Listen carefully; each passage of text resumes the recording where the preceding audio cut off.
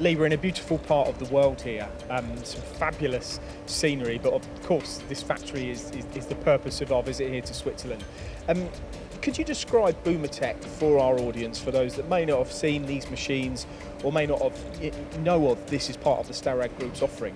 Well, these are true multifunctional machines. So depending on how you configure each machine type, they're a bit like a Swiss Army knife. You can build them in different ways.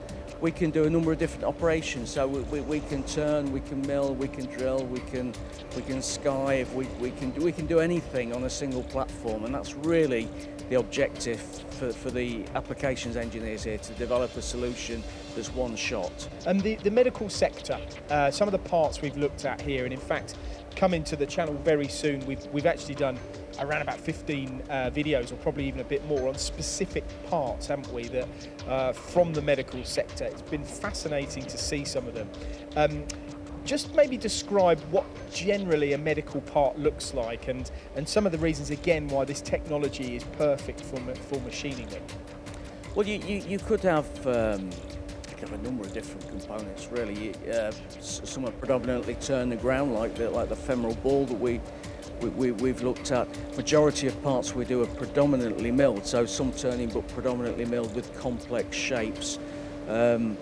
Precision is something that we really focus on. So on a lot of the components we manufacture, to hold positions to very tight true position tolerances are required. So it's really varied, and it's varied through different material types as well. We could have soft metals like aluminiums, we can have very hard metals. We looked at the part that was 58 Rockwell yesterday, or we could have plastic type components like your PEEK components that are used quite extensively in the medtech market. The surface finish is a big one as well. Most of the parts we've been looking at, a lot of them certainly have required these amazing finishes.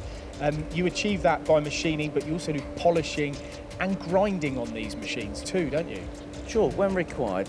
We tend to look at the component first and then build the process around the component. So if we look at a component or a family of parts, that gives us the flexibility to configure the machine the right way so it's optimized. Then we look at the automation that's required, if it's required. So quite often people will want to load from bar, and they'll want to offload finished parts into a tray system.